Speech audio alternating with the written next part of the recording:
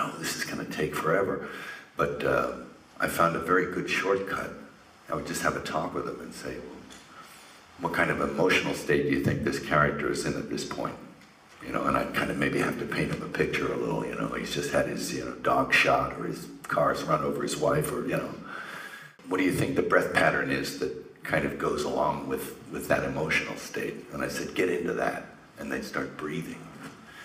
And then I'd say, and now just think about that stuff.